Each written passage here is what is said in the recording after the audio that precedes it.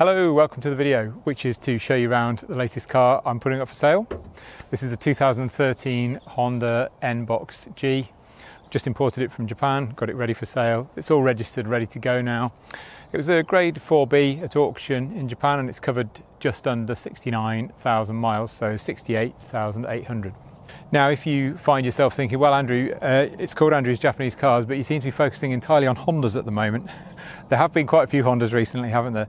Not how it was intended, but I buy a good car when I see it, whether it's a Honda or another brand, and it just so happens that there was a run of Hondas came up. So that's why we've had quite a few Hondas recently. But there are lots of others on the way, so Suzuki, Mitsubishi, 3 Daihatsus. There are a couple more Hondas as well. If you want to make sure you hear about those, then make sure you subscribe to the channel. You can also see all the cars I've got for sale on the website, andrewsjapanesecars.com. Okay, let's have a look around the outside. So it's got a matching set of Bridgestone tyres.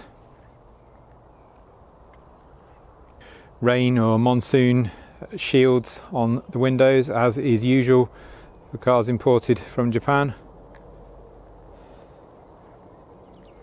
The colour is Cool Mist Metallic, that's what Honda call it.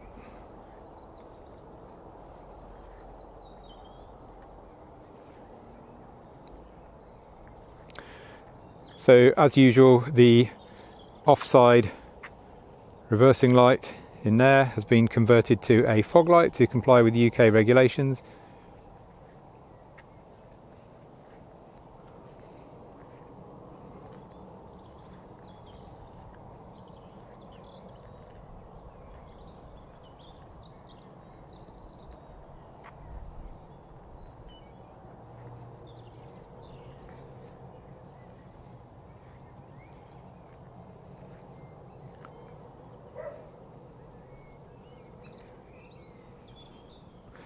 I'm trying to give a sense of the size of the vehicle. A lot of customers, when they contact me about these, they are worried that the car's actually quite big. I think that's just maybe the angle I've been holding the camera, or the way the camera portrays it. But they really are quite a compact car, although they feel pretty big from the inside. I'll put the dimensions, the exterior footprint of the car actually on the screen, so you can get an idea. Maybe compare it to what you're used to. Let's have a look inside now. So we have keyless entry, keyless starting. There's 2 keys with this car. If I can extract them from my pocket, I will show them to you.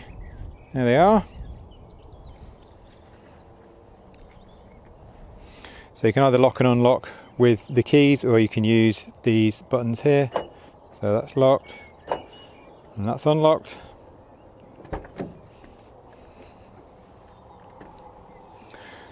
Doors open to a full 90 degrees and the seats are at a good height, so really easy to get in and out of.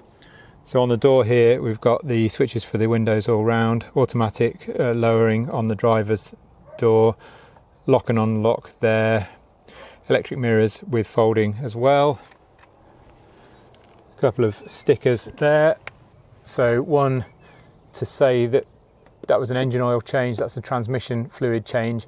While we're here, we may as well talk about that. So in preparation for sale, I have changed the engine oil, oil filter, transmission fluid and filter, air filter, cabin filter and spark plugs. They're due at 100,000 kilometres and this has gone over that, so they've been changed too.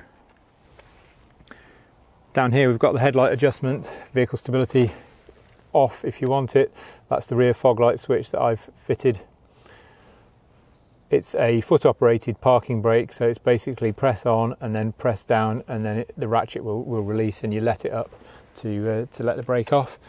This mat is just my little mat to keep the mats underneath nice.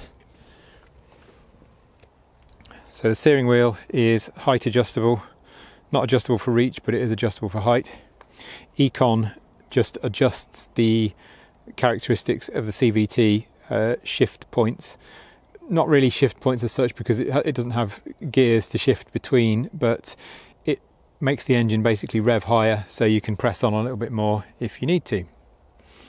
Indicators on the right.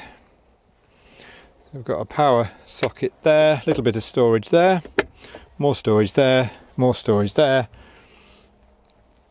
It's keyless start, as I said, so the button for that is there. CVT automatic transmission, air conditioning, that's all the recirculate controls, a heat and rear heated window there.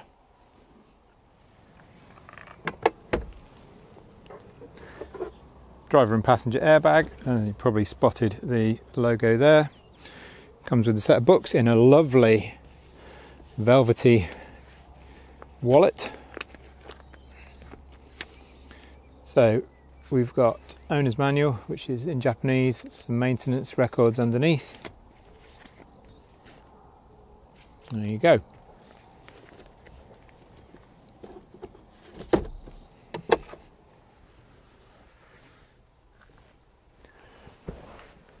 That's not dirt, that's just the way the fabric lies. I thought I'd brushed it all so it looks nice and neat, but hey ho.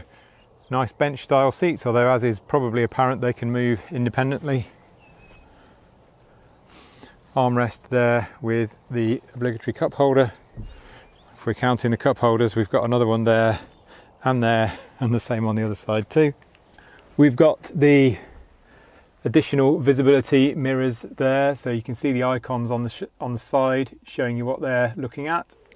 And then we've also got that one at the back there, which helps you see where your bumper is and how close you are to whatever you're reversing towards.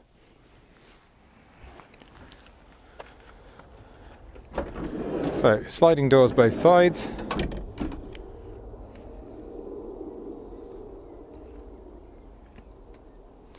All of the NBoxes, I get asked about this quite a lot, have Isofix on both sides, so that's there are the Isofix points there, and then the same on the other side. The seats in the back, they don't slide forwards and backwards, but you do have two positions for the backrest, so that gives you an idea. That's one of them put back and one of them in the forward position.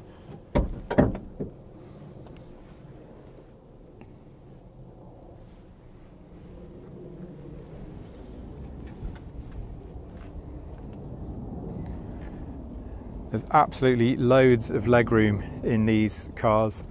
They really do feel like a much bigger car than they actually are from the external footprint. I say it in every video of this, but just in case you haven't watched the others, Honda have done a cracking job at giving a real sense of space in a car that is actually quite small in terms of its external dimensions.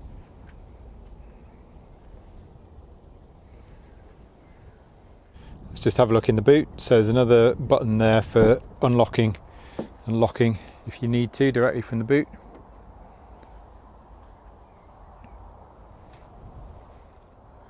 So not a huge boot size, but very reasonable for the car, and the ace up its sleeve, I suppose, is what you can do with the seats to increase the load carrying space if you need to. So let's have a look at that.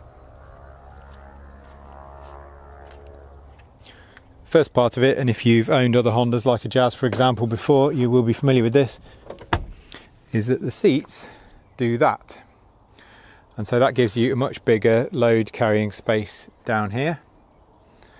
And then what you can also do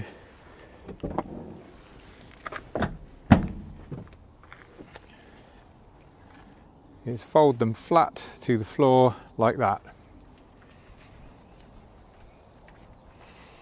So if you only need to have one, if you only have one passenger in the back, that gives you a much larger space for carrying longer items. And then if you want to go the whole hog, runs on standard unleaded, by the way, E10's fine, just while we're going past the fuel filler.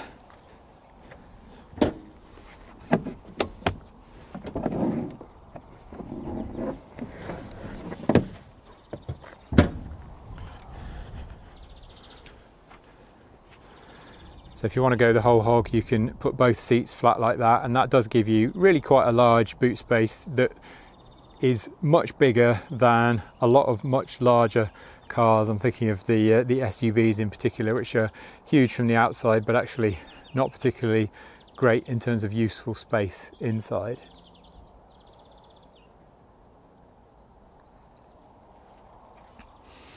Underneath here then, we don't have a spare wheel. That's not just for this car, that's for all of the NBoxes. So we've got the towing eye jack, tyre inflation fluid. I always put a fresh can of tyre weld in as well. That's just my cleaning stuff, so do ignore that. I'll just show you the startup now.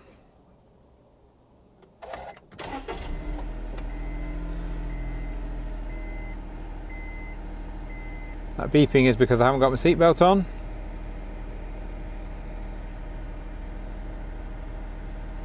So you see the Eco Leaf is in full effect there. That's the norm when you switch on, and then you can switch it off by just pressing the button there. Also deactivates the start-stop feature if you switch the Econ off. Have a quick look under the bonnet.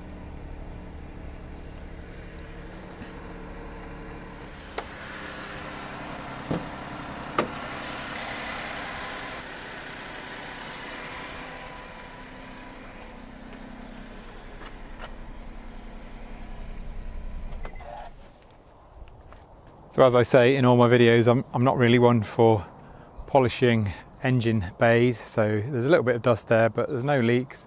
The engine sounds good, it's been serviced as I said.